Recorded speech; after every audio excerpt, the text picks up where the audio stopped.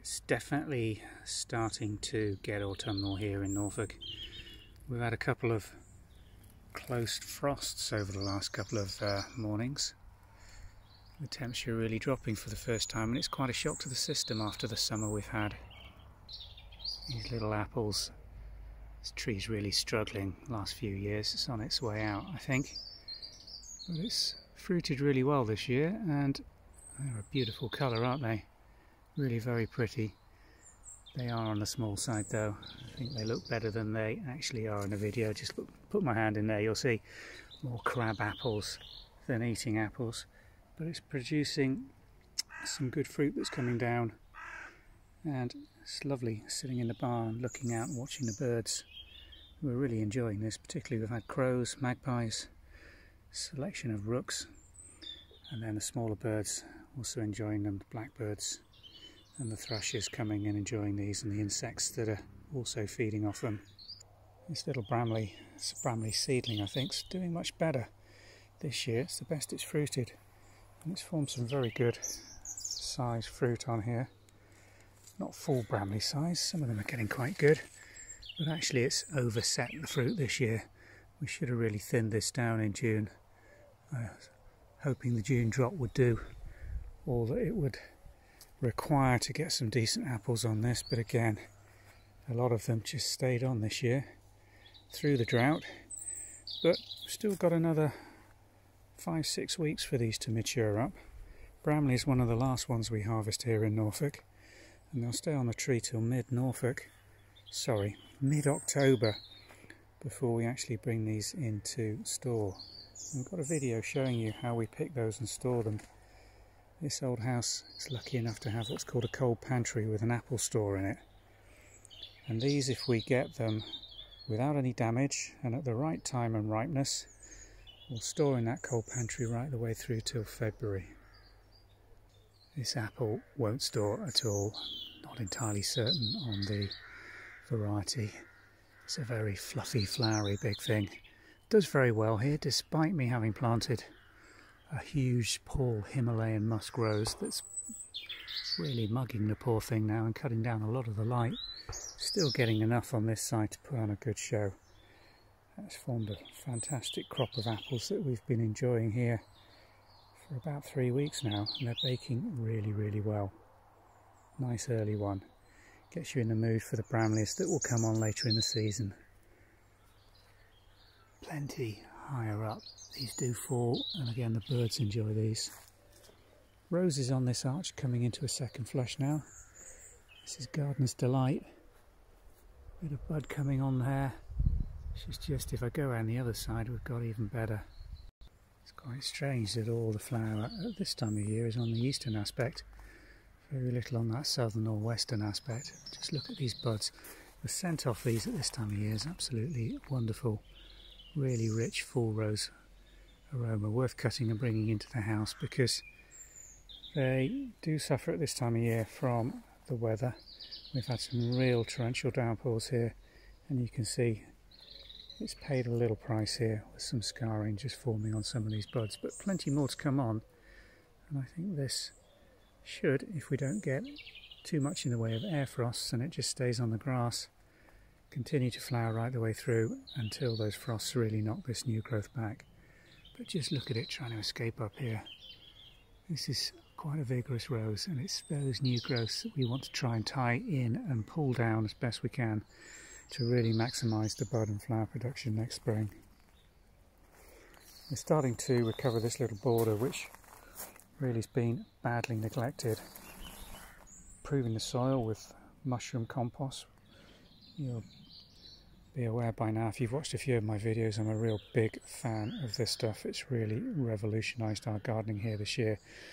And the difference in size of plants, where they've been brought in, planted in the old soil and then put into soil that's been improved with this, is absolutely staggering. It really does pay for itself very, very quickly. So as we're cutting back and tidying up this border, you can see it was started here on the back. We're putting a real good top layer of this in, about 2 to 3 inches where we can, right around all the established plants.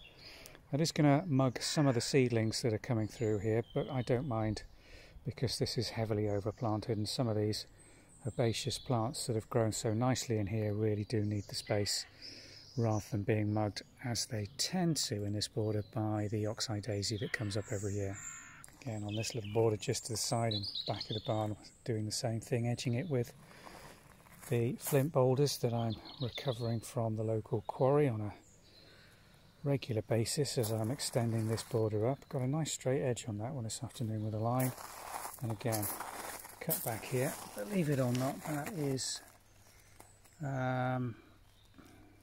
a now I've gone blank. Hold on, I'm gonna have to cut and remember the name of that plant. It's a lupin, and it got absolutely eaten alive by black fly and green fly, but cut that right down, mulched around it. It's a little bit of grass that I'm just pulling out, and that should be fine. Little self-seeded strawberry plant here. Actually, it's probably a runner that's come, because this area here used to be my strawberry bed with a black plastic covering, which had been down for about 5 years, and the vigour had just gone. We were getting no strawberries from it, and what did form was eaten every time by the squirrels. I've just about given up trying to grow strawberries even under nets here. I need wire cages, I think, if I'm ever going to get a decent crop. Little lettuces in here. Again, the state of this soil, it's come to realise once you've had similar plants that we've transplanted from here into the new vegetable garden with the compost on, the difference in the growth that you get. These are slower, and it does help stagger the crop a little. So I've used this as a seed bed, and trying to use soil that's had the mushroom compost on as a seed bed really doesn't work particularly well. So what we'll do is prick these out. It's a come and come again sort of variety, this, of mixed varieties of lettuce. There's some oak leaf in there which I'm particularly fond of this year. You can just see one coming up there. It stands very well. There's been no bitterness in it at all, and it's lasted really well without running to seed, whereas the other ones you can see eventually they'll run, and those are at the back there. I think that's probably just, I don't know whether that's a lettuce or a thistle that's coming up and flowering through the top. Really need to get in there and do a little bit of weeding. But if you want to see the difference that a good bit of soil improver makes, these purple sprouting broccoli plants were planted in this soil exactly the same time as the ones I'm about to go and show you in the new vegetable garden. Okay, so here's the difference. Just look at the difference in size of these plants. They've put on about a foot to 18 inches of growth. Lovely great big leaf growth. Alright, I've got some cabbage white butterfly caterpillars on these which I'm having to pick off. We're organic here, we don't spray them. The nets that are put over them are more to prevent the deer and rabbits and pigeons from helping themselves, but it's certainly not butterfly netting. I think next year when I redo this, I will use this very fine fleecy material for my cabbage bed. But at the moment under there I've just got some late varieties of lettuce, some spinach plants, spicy mix, and then in the little pot that I'm just planting out at this time of year, just there, is an overwinter, I think it's winter density, or can't remember the exact variety of that lettuce. I think it might be winter density that we're planting out, and hopefully with a little bit of fleece protection we should get away with some lettuce right the way through until the frosts get really hard. The borders we've created here are really quite opportunistic. We just had these wooden joists that the builders took out when we were doing the barns, and they were dumped down here in the paddocks to go on the bonfire, I think, but we looked at them and thought those are just the right length to make 2 adjoining beds. So we've used 8 of them, knocked them together, and then just filled them with this trailer load of mushroom compost just on the surface. There's no soil preparation or anything going on here other than putting a bit of this that came up off just a protection for the barn floor underneath that paddock. 3-inch layer of mushroom compost, and we planted directly into it. Those are Arum Pilot, I think, potatoes that were bought late in the season, and we're just growing them on as new potatoes. The potatoes that are just to the other side of this lettuce bed were just sprouting red potatoes from the refrigerator that just went in at the right time, and this was only put together in around June. So we're now middle of September. We've had this lovely lettuce crop coming out of this. They're now running to seed. I'm going to oink those out. What I'm doing is gradually feeding those to the geese. We put some catch crops in around the purple sprouting broccoli, and again we're planting more lettuce in here. Funny, the green leaf lettuce has really run to seed very, very quickly, whereas the red, as you can see, standing very well and still growing very slowly. Little catch crop of radish gone in here, which we've been pulling. A few of them seem to mature at a very different rate in here. It might be because it's been so uneven, the root contact that they've had. But oh my, the runner beans we've had off this soil has been incredible. The volume of flower and crop, I've never had anything like it. Well, it's a mushroom compost, I'm convinced of it. Just look at the flower that we've still got coming on, and they're all going to be beans over the next 4 or 5 weeks, as long as the air frosts stay off.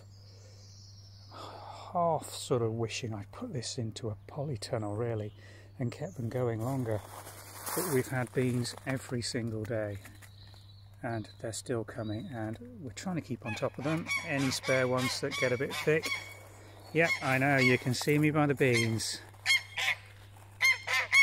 These guys are not particularly keen on beans, they prefer apples, but anything goes their way. Thanks for watching.